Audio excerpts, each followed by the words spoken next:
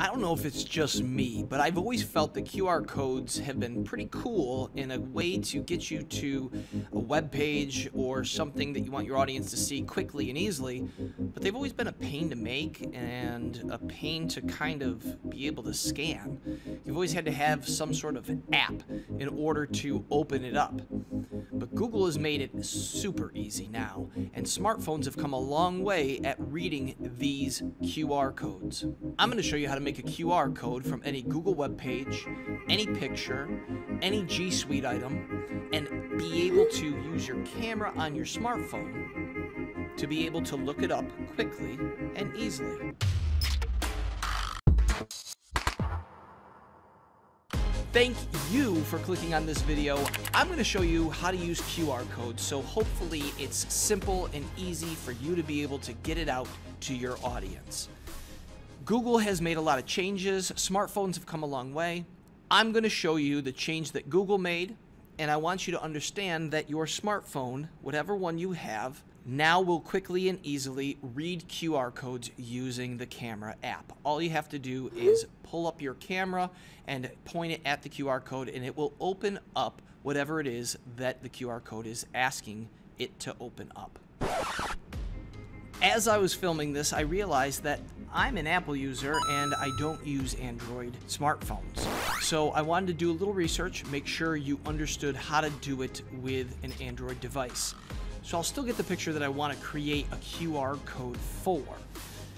And on my cellular device, I want to make sure that I'm using the Google app. And right there, that colorful box with the blue dot in the middle, right in the search bar, this is Google Lens.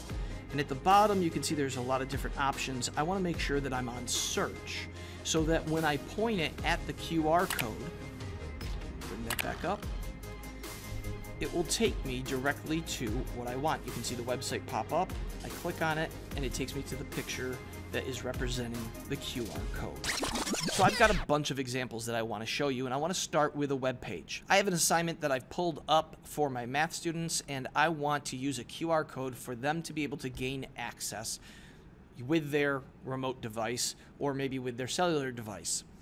And so what I'm going to do is I'm going to right-click on it, and it has an option here that says Create QR Code for this page. If I go up in the address bar and click on the address bar, you can see a couple of icons here for passwords and also favorites. But if I click, you'll see the QR code appear. Now, if you're not seeing this either with the right click or within the address bar, let me show you how to actually get this icon to show up. You're going to open a Chrome tab and you're going to type in Chrome://flags.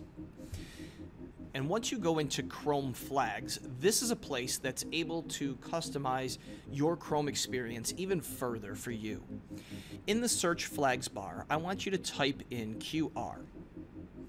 And this will bring up the enable sharing page via QR code. You can see mine is enabled. So if yours is on default and you didn't see it, you're going to want to click enable.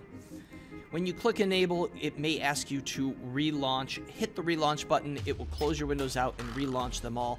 And that QR code option should now show up with your right click or if you click in the address bar. So I'm going to test this out with a website, some Google apps, and also a picture and show you what works and what doesn't work when you attempt this. Here's an assignment that I want my math students to do. You can see that I can click on the Create QR Code up in the title bar, or I can right click and click on Create QR Code for this page. Now, I attempted to copy and paste this using the snipping tool because right now I'm on a PC, and I realized a little trick with this. Okay, when I'm on a PC, you'll notice that when I try to take a snip of this using my snipping tool, it goes away. So it X's it out.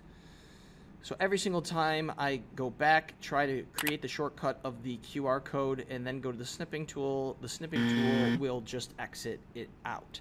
So that's something you want to be aware of when you are working with a PC. If you're working with a Chromebook, though, the shortcut for going ahead and using your snipping tool will work. So if this is the website that I want to use a QR code for, I can click on the QR code creator, and then I'm going to use my shortcut of Control Shift and then Show All Windows. That's the button that is just above the 6. Looks like a box with 2 lines. So I'm going to press Control Shift and then use my pinky to show all windows, and my screen has dimmed. And now I'm just going to click and scroll over the top of it. So this works on Chromebooks, not on PCs. So I can now copy it to my clipboard and paste it into whatever I want, whether it's a website, a document, Google Classroom, whatever I want to do, I can go ahead and add that on. I'm now going to create a QR code for this web page. I'm going to go to my smartphone. I'm going to open the camera app, and I'm going to point the camera at the QR code, and you'll see on the screen that I'm able to open up this web page on my smartphone due to scanning the QR code. So it's a quick, easy way to get to where you need to be. I'm now going to try this with Google Docs. So if I take a Google Doc and I want to go ahead and right click, you'll see that it comes up with all of the options for Google Docs. So for this one, we've got to use our title bar. And that's the same with Google Slides. You're going to have to use the title bar to get the QR code, and also Google Sheets. You're going to have to use the actual address bar in order to get the QR code. But with Google Forms, I found that you can right-click this and it will create the QR code for the page. Now, I tested all 4 of these, and all 4 of them will come up using that QR code. Your sharing permissions, you're going to want to make sure that they are open for people to be able to use the code and then open the document, slideshow, form, quiz, whatever it is that you are trying to get them to open. But it will open on your smart device, as you can see here. So the next thing that I tried out was I messed around with pictures. And I started to look for a picture of a sunset that came to my mind. And what I noticed was that when I found one that I liked and I right-clicked on that picture, it did come up with the option to create a QR code for this image. So I used my right-click and it was able to come up with the QR code for this image. But when I clicked it, it didn't actually create. So you got to be aware of that. You actually have to click on the picture, go to the website that that picture is on, and that's where you're going to be able to create a QR code for the image. When it comes up, I'm going to take my smartphone and access the camera once again, point it at the QR code, and you will see that the picture pops up on our smart device.